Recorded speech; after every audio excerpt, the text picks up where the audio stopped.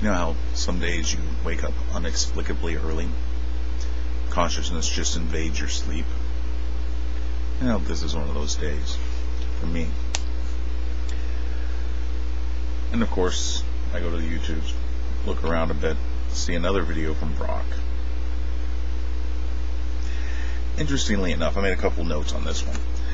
Interestingly enough, he's just rehashing that old Aquinas argument. You know, first cause, uncaused causes, infinite regress, etc. Of course, it's reworded, trying to make it sound a little bit more interesting, when in reality it's the same old hack.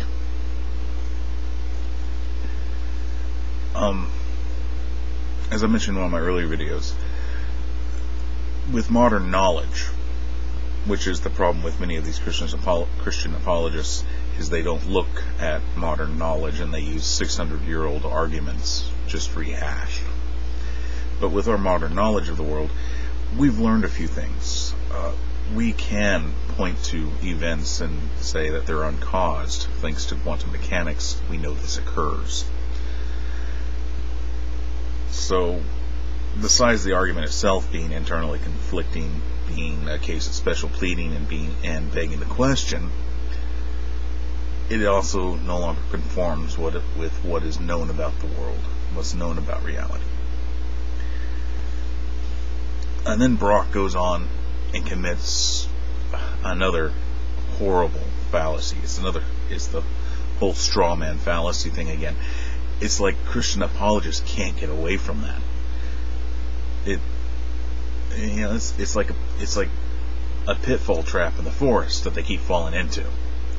Walking down the path, boom, right into it every single time. In this one, as he's typed all this out, he indicates that evolution doesn't account for the origin of everything. Well, evolution doesn't account for the origin of everything, Brock, because evolution isn't a theory meant to account for the origin of everything. Brock, evolution simply accounts for the diversity of life and the origin of new species.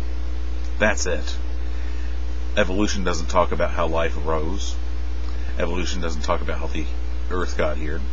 Evolution doesn't talk about how the universe got here. Those are all covered by other theories, Brock. For example, how life originated is covered under abiogenesis, which, by the way, some of the work being done in that field is amazing. I mean, we're showing how simple chemical systems do, in fact, give rise to self-replicating molecules that actually have their own form of inheritance. But that's a complicated thing I'm not going to go into right now. For the Earth, Brock, we have the accretion theory of planetary formation. Yeah, it doesn't sound much like evolution there, does it? Or how about the universe? Well, we have a couple. We have first the Big Bang, which simply explains that the universe expanded from a small infinitesimal point in the past.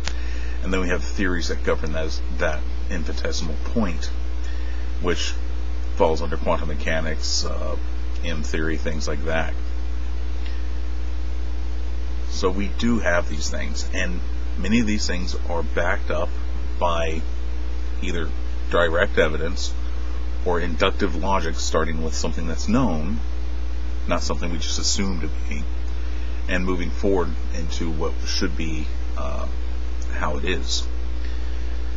Of course, all your little apologistic treatises have been a deductive form of logic, where you assume something first and then you try to argue for it through a deductive framework. Deductive logic has its uses, but as an explanation, as a tool for explaining, it fails almost every time, because you have to make this assumption of beginnings. I'm trying not to say the thing anymore. I just did, sorry. And then you did the something from nothing again. Brock, very few people nowadays, except for Christian apologists, that are knowledgeable in the sciences claim that anything came from nothing. There's always been something, Brock. I'm just saying that something isn't a god. That something is basically what has been referred to as the bulk with string theorists and when we're dealing with multiple dimensions and stuff. It's the fusion of all possible dimensions, Brock. And since matter and energy are simply a product of those dimensions, it's a fusion of matter and energy as well. And let's deal with this whole non-physical reality thing, Brock. I would like you to point to anything, I mean anything, that you think is non-physically real, and show me how it's non-physically real. Because, I mean, we can look at things like the concept of love. Many people might say love is a non-physical reality, but it isn't. Love is governed by our brains. It's governed by chemical reactions happening up there. We can even induce the feeling of love by injecting a person with the correct hormones. How about logic? The laws of logic. Well, Brock, the laws of logic are just like the laws of gravity. They're derived from the universe. They're derived from the physical.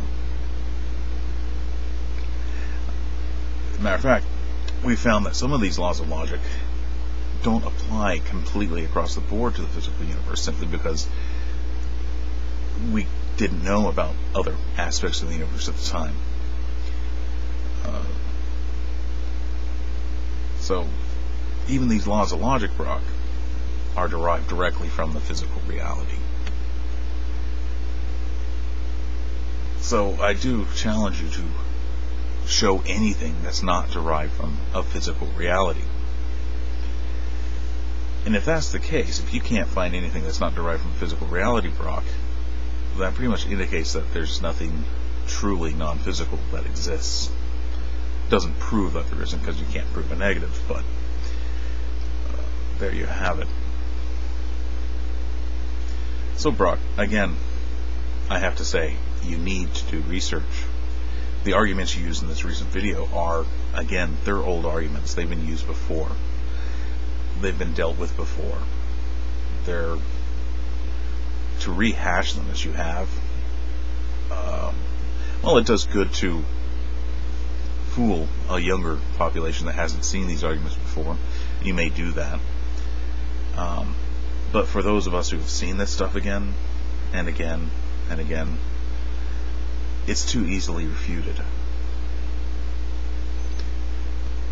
Brock, I suggest you get your nose out of that book by de Souza. Take your nose out of de Souza's book.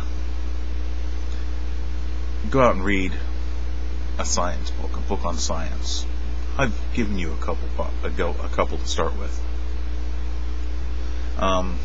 But I myself am going to read de Souza's book. Matter of fact, since it's so early this morning, I'll probably go down to Barnes & Noble's and pick it up now, or in the next few minutes.